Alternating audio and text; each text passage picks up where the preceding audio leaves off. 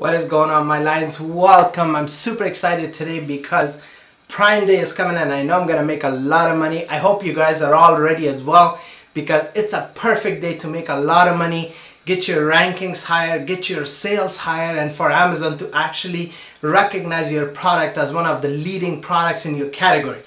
So, two most important questions that I get asked, and I wanted to provide the answers to you guys because I know a lot of you guys are wondering about this. So, should you be joining Prime Day, and should you be providing discounts, crazy discounts that is? And should you be ramping up your PPC campaign? These two questions I get asked a lot, and the answer is yes. Absolutely yes. If I'm late with this video, I apologize. I know Prime Day is just around the corner, July 15th and 16th, Monday and Tuesday. So it's going to be for 2 days, 2 full days that you guys can take advantage. Not only as a buyer, because there'll be like insane discounts. I've actually seen 90%. But as a seller, because this is your opportunity to actually get a bunch of sales going and get reviews and set your product apart in any way you can, whether if it's through discounts, for people to actually notice your product and buy it and leave reviews. So it's a perfect opportunity. Why do I think that is absolutely necessary for you to provide on your products that you're selling, even though you don't want to? Okay, first thing. Who is going to be selling discounted prices on Amazon? Your competitors. They will absolutely take advantage, and anybody who knows anything about Amazon knows that this is a perfect opportunity to take advantage and get ahead of the competition. How does Amazon rank your listing, right? By sales velocity. The more sales you have, the higher your ranking will be. So what will happen if you don't actually participate? But first of all, buyers will actually skip your product because you don't have any discounts going on and your competitors do. All of a sudden, that's a perfect magnet for them, right? Second, what happens is once they start buying, they're not buying your product.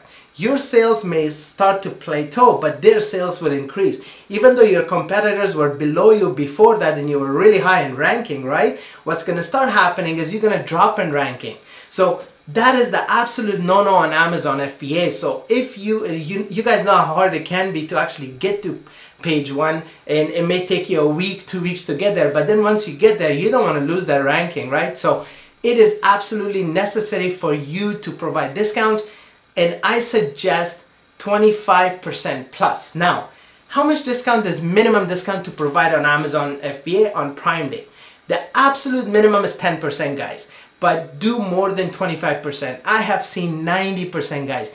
Last year, I remember this day, Amazon actually crashed because of the amount of sales that was happening on it. And it is absolutely insane. This is perfect opportunity for you guys.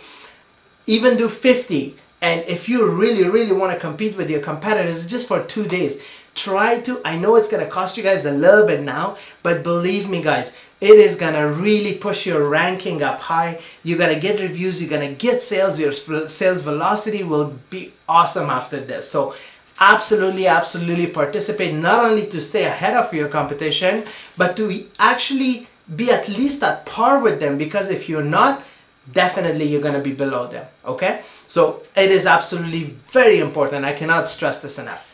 Second thing is, how can you get ahead of your competition if everybody is providing discounts?